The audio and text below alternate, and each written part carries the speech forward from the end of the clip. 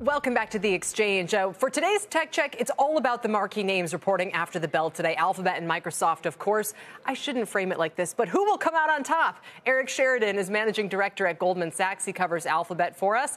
Morgan Stanley's Keith Weiss is here to preview Microsoft today. And from the investor side, James Chuckmuck is here. He's co-founder of Clockwise Capital. On set for all of this, as well, is our own Deirdre Bosa. Deirdre, welcome to you. Let's start with Alphabet coming off 3 straight quarters of earnings declines. They recently announced drastic cost cuts, including their first major mass layoff since going public. They're also shoveling cash into artificial intelligence. And Eric, you say AI is one of the key things to watch here, but how much is that really going to show up in today's report?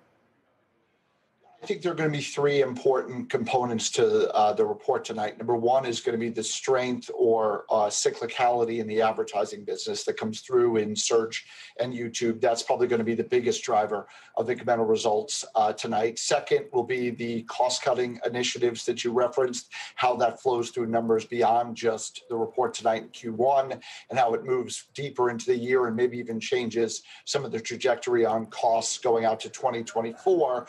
And then lastly, I would say the AI initiative. You know, the company has been much more on the front foot in the last 2 to 3 weeks in terms of press coverage of their AI initiatives and putting on display some of what they try to build for the long term. That contrasts with 6, 8, 10 weeks ago when I think the company was a little bit more on the back foot and Microsoft had a little bit more of the offensive on the narrative. Sure. And you have a buy rating, a 128 price target, Deirdre. A lot of people focus on the valuation, which I think around 23 times, maybe 10 points lower than Microsoft. But maybe the discount's warranted. I don't know. I was actually kind of surprised to hear Eric say that they're not on the back foot anymore, because I feel like they're even more on the back foot, actually. Remember the New York Times article that said that Samsung was actually considering possibly Bing for their search engine? That is a very big deal. And they said that there was panic inside of Google. So I'm not sure if any of the analysts are going to ask about it on the call tonight, but there is this sense that has really been the narrative this year is that Google has had to play catch up. They continue to do so. They continue to have to protect that moat at all costs. And Senator Pichai is very good at saying that they're going to be responsible. They have to balance the cautiousness with the boldness. Is that going to be enough for investors at a time when they also have to cut costs? It's a bit of a paradox, right? They got to cut costs, but then get really excited about this future innovation. Right, invest heavily to keep up. All right, Chuck Muck, I know you're big on Amazon, but if I had to press you on Google versus Microsoft, who'd you rather today?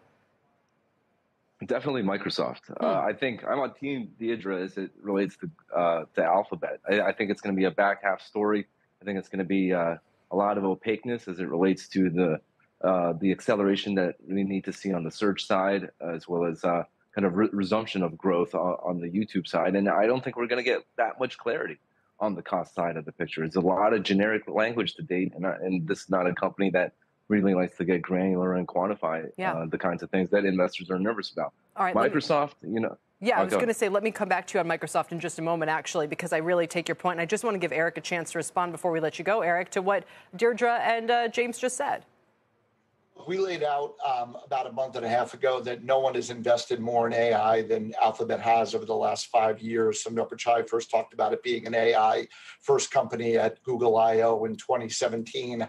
I wouldn't measure who wins or loses AI based on the first 3 to 6 months of this narrative. I think a lot of this story still is to be told in the years ahead. All right, Eric Sheridan, thank you, sir. We appreciate your time joining us from Goldman today. As we turn to Microsoft, also on deck, facing slowing growth in the cloud and sharp slide in demand for things like personal computers. Of course, perhaps arguably at the forefront of the AI race. We turn to Keith for opportunity in this stock.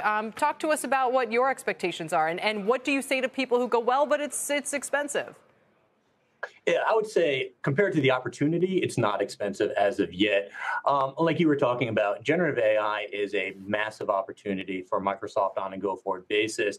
And we like their positioning because they benefit not just on the platform side of the equation, hosting the GPT model that powers ChatGPT, but also a lot of other products. But they also have a broader application suite where they can monetize that through stuff like Copilot for GitHub or Viva Sales.